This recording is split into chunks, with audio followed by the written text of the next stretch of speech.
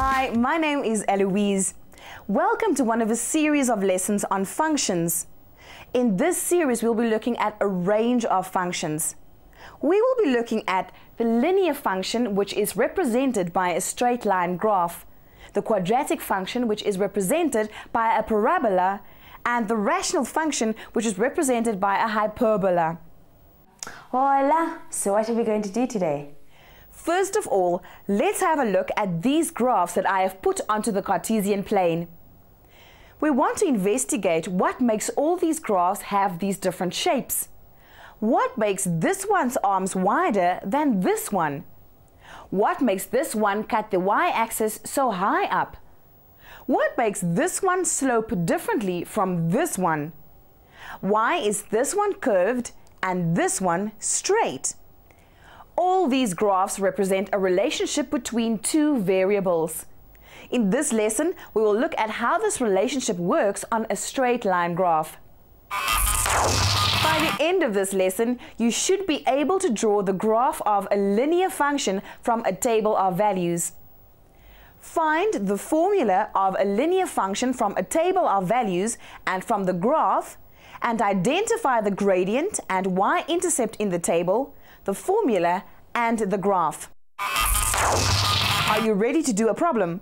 I'm going to give you a number, then I'm going to give you a rule. I want you to apply the rule to the number.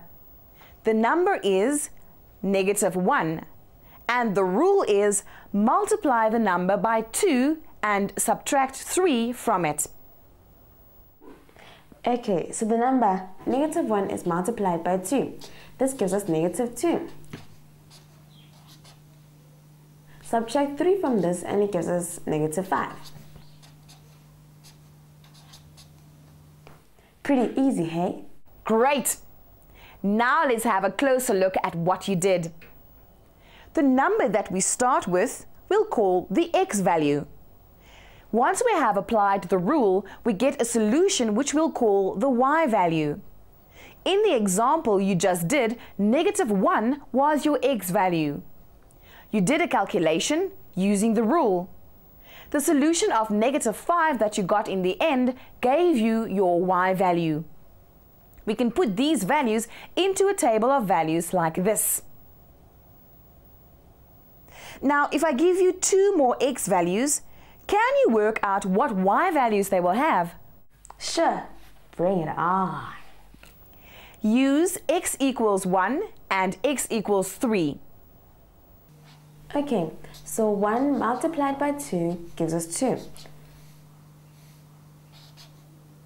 Subtract 3 from this and it gives us -1. And this one, 3 multiplied by 2 gives us 6. Subtract 3 from this and it's 3. Well done! Now let's see if you can take this one step further. So far, I've given you the x values. Have a look at the values in the table so far. Can you predict what the next x and y values will be? Let's see. Oh, I see. There is a pattern. As the x's go up by 2, the y's go up by 4. So 2 up from 3 is 5 and 4 up from 3 is 7. You are probably right, but let's check this by applying the rule. So applying the rule to an x value of 5, I get 5 times 2 is 10. 10 minus 3 is 7. so the y value is 7. So each x value has a y value that is related to it. We can represent each x value with its y value as a point on the Cartesian plane. Have a look here. Here is our Cartesian plane with the x-axis here, the y-axis here, and the point 0, 0 where the axes meet. The point -1, -5 is here with x -1 and y -5. We can label this point with its coordinates like this: -1, semicolon, -5 in brackets. Here x is 1 and y is -1. This point here has x equal to 3 and y equal to 3. Then 5, 7 is this point here. These points seem to be in line with one another. They lie on a straight line. Exactly. And this lesson is about straight line graphs. Now, if you found the x and y values of all these points in between here and here, here and here, and here and here, you would find that they all fit the same rule I gave you. But that's going to take like forever. I'll be your age by the time I'm finished. Not quite, but it would take a while. Luckily, there is a shorter way. Instead of working out and plotting all the points, we can join the points with a solid line. All the points on the line are the values for x and y that fit the rule we made. Sure, I was getting kind of worried there. If we are considering all the points on the line, then we must write down that x and y can be any real numbers. So we write x is an element of the set of real numbers and y is an element of the set of real numbers. Now remember, we got all these points on the line by using the rule multiply the number by 2 and subtract 3 from it. So this rule gives us the relationship between x and y, as the answer of y is equal to any x value times 2 and then subtract 3. This means y equals 2x minus 3 is your formula for the straight line graph. Now that we have found the formula for this set of x and y values, there is one more thing we need to do. Now listen carefully, because here's something really important. I can draw any straight line graph anywhere on the Cartesian plane. Here are some. And every single one of them can be described by a formula that looks like the one we just found. This one has a formula of y equals a half x plus 3. This one has a formula of y equals negative 2x minus 3. And this one has a formula of y equals negative a half x plus 3. That's pretty cool. The formulae all look similar. It seems that the only things that change each time are the numbers in front of the x and the numbers at the end. That's right. So we can say that all straight line graphs fit a formula or rule y equals ax plus q, where each one has a specific value for a and a specific value for q. But I thought the formula for the straight line graph was y equals to mx plus c. You're right. This is just as correct as using y equals ax plus q. We can use any letters we want to. We have chosen to use a and q because this will help us later on when we compare straight line graphs with other types of graphs. Any formula that can be written in the form y equals ax plus q can be represented by a straight line graph. We call this family of graphs linear functions. Sure, that's quite a difficult name. Not really. Linear simply means in a straight line, and a function is a type of rule that relates two variables to each other. Let's get back to our first graph, y equals 2x minus 3. It has an A value of 2 and a Q value of -3. Remember that plus Q can be a positive or a negative number. Now have a look at the graph again. Do you remember what gradient is? I think it has something to do with the slope of the graph. Yes, the gradient of a graph is a mathematical way to describe the slope or the steepness of a graph. How would you describe the slope of this graph? Well, the line kind of slopes. It goes up from left to right. That is a fair enough description. Let me show you how to measure how steep the slope is by finding the gradient of this graph. Imagine you are walking on the graph. You walk from this point, -1, -5, to this point, 1, -1. Walking up the slope, you have moved from -5 to -1 on the y-axis. That's 4 steps. And you moved from -1 to 1 on the x-axis. That's 2 steps. We calculate the gradient of the slope like this. You find how much you have moved on the y-axis. That's the change in y.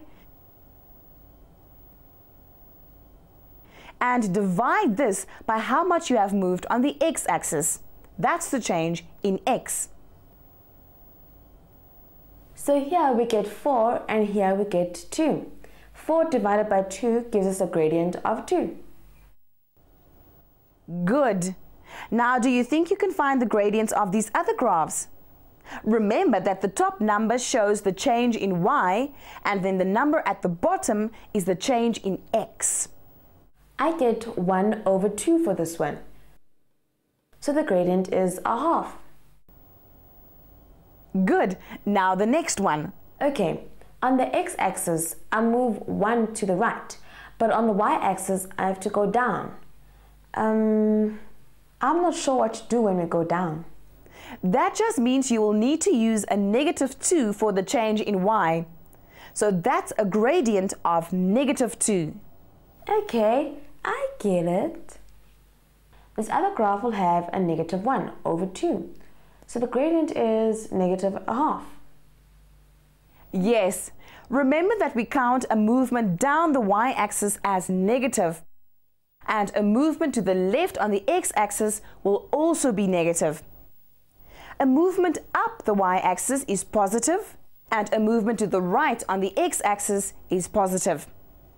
Now have a look at these graphs again and see if you notice anything about the gradients. Hey, I can see what's going on over here. For each graph, the number in the formula is the same as the gradient we found. Well spotted there. That is a very useful observation. The A value, the coefficient of x in the formula y equals ax plus q, is always the gradient of the graph. It tells us about the steepness of the graph. Another way to find the gradient is to use the table of values. Have another look at the table that we worked with at the beginning of the lesson. The x changes by 2 at each step to the right, while the y changes by 4. We can find the gradient by taking the amount that y changes and then divide by the amount that x changes. So we get 4 divided by 2, which is 2. The formula for this graph was y equals 2x minus 3. So a gradient of 2 is correct. We can write the formula for gradient like this. A is the change in y divided by the change in x.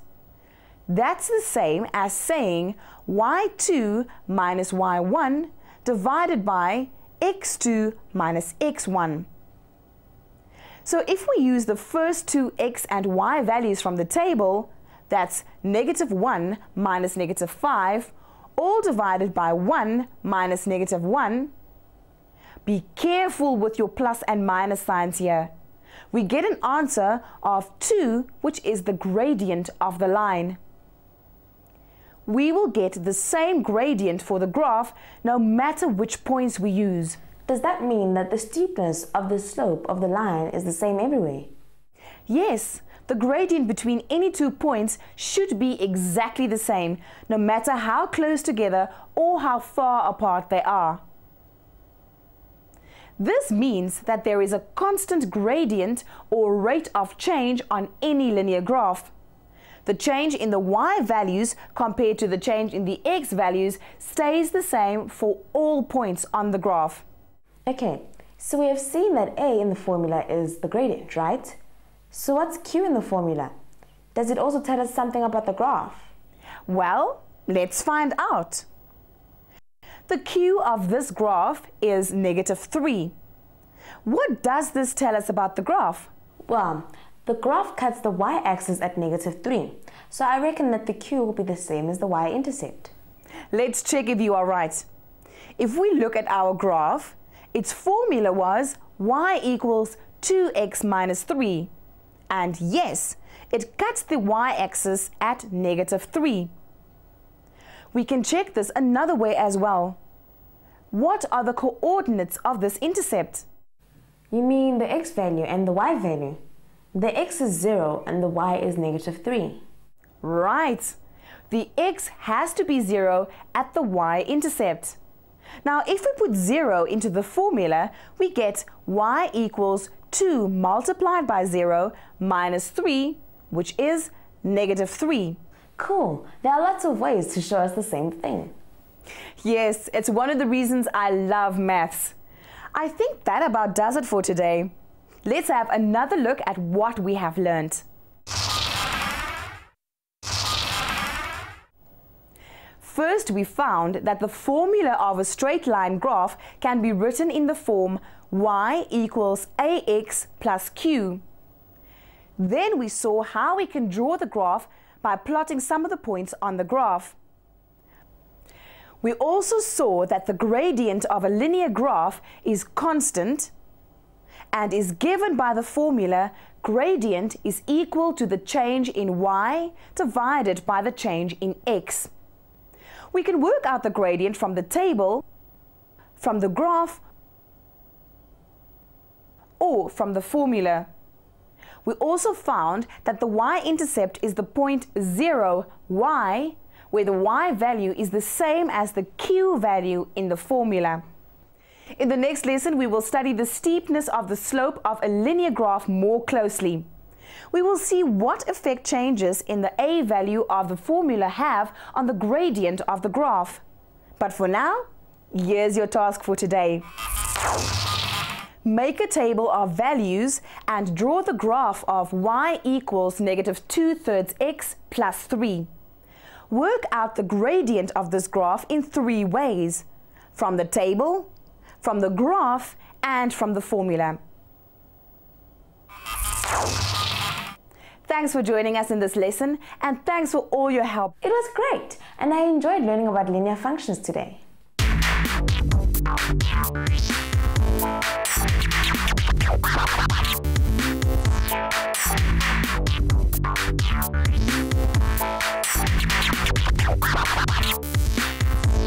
Wow.